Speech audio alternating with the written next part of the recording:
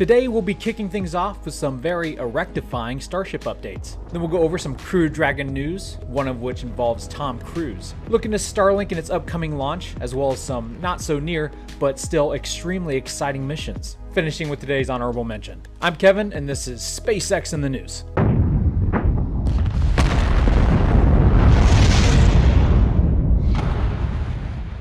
So we've been anticipating for quite some weeks now the deliberate demise of SpaceX's Sn7.1 prototank to test their new 304L stainless steel. And as we went over in previous weeks' episodes, it had already gone through a series of stress tests, but never popped. Well, it was loaded up again this week on Monday night and Tuesday morning, but still never pushed to failure either time. But about 24 hours later, it finally happened, as shown here on Lab Padres footage taken on site. Yes! Oh, Richard, I'm so happy. Hold me.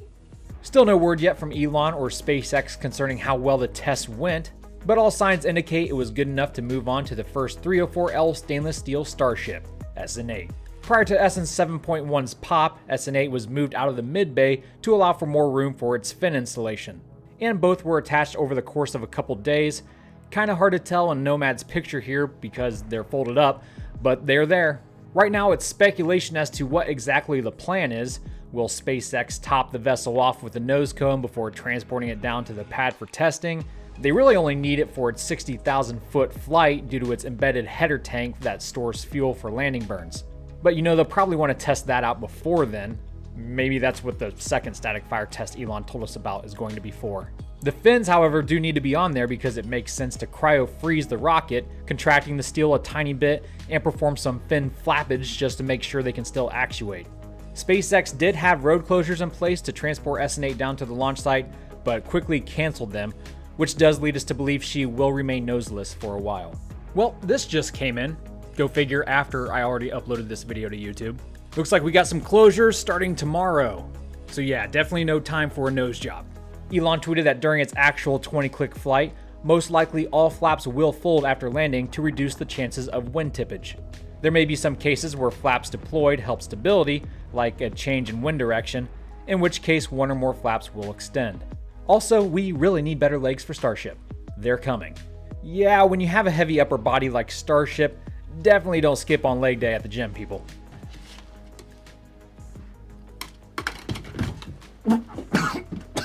Sn10 is still a work in progress. All three tank bulkheads have been sleeved with rings. No stacking yet though. It's got to wait its turn in line for an open seat inside the mid-bay. Sn9 is currently being stacked in there, but now that Sn8 is out, it could be happening pretty soon. Sn11's skirt has been spotted, but this is the big news of the week as far as construction is concerned. The first parts of the first super heavy booster have been located.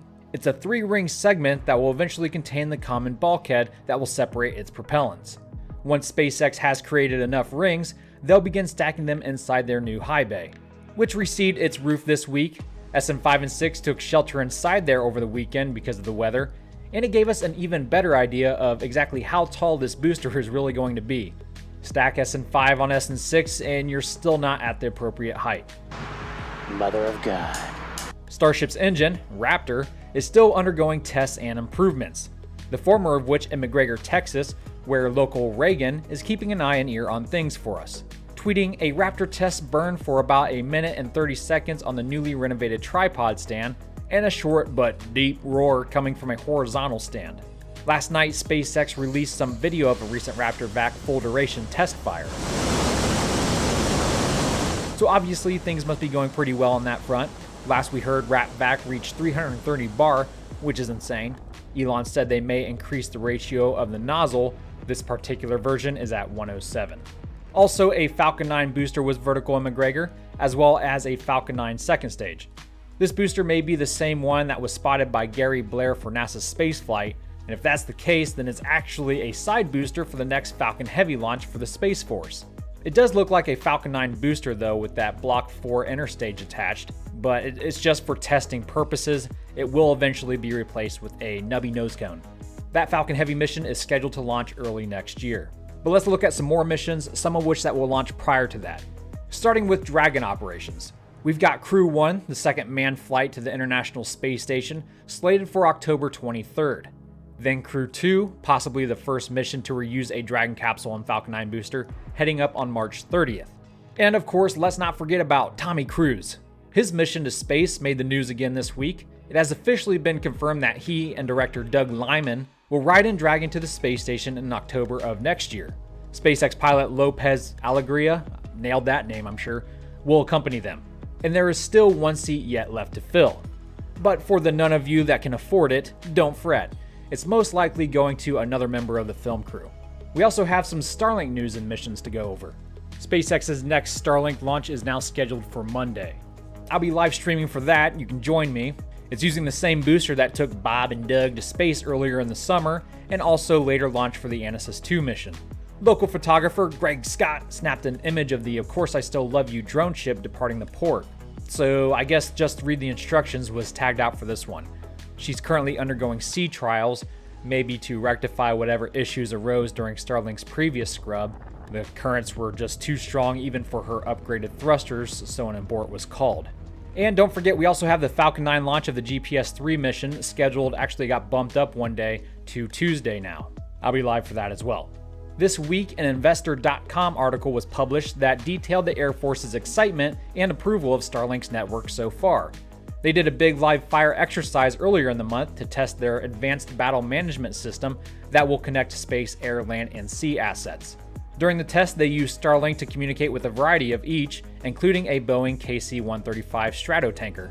They've already used it to link to an AC-130 gunship built by Lockheed Martin, and to quote Air Force Acquisition Chief William Roper, "What I've seen from Starlink has been impressive and positive." And now it's time for today's honorable mention.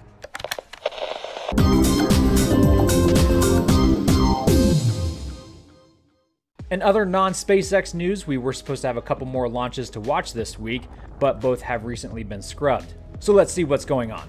First, ULA was scheduled to launch their Delta Heavy rocket on August 27th, but delayed the launch just prior to liftoff due to pneumatics issues.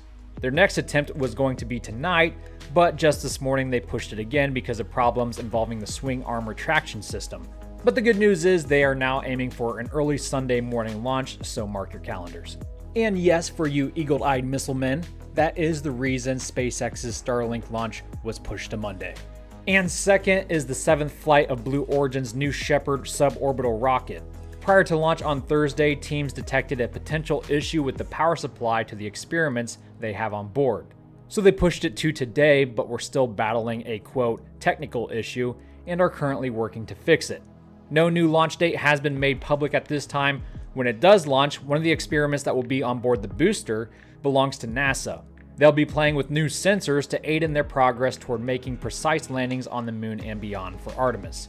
Well, that's all I have for you guys today, but I want to thank my eccentric members and patrons who support my channel and the videos I put out for you guys. If you're interested in doing the same, I've got you. Check out the links below for more information. And while you're down there, please remember to check out the sources and support your local SpaceX photographers. Do have a nominal weekend, and until the next one, Godspeed.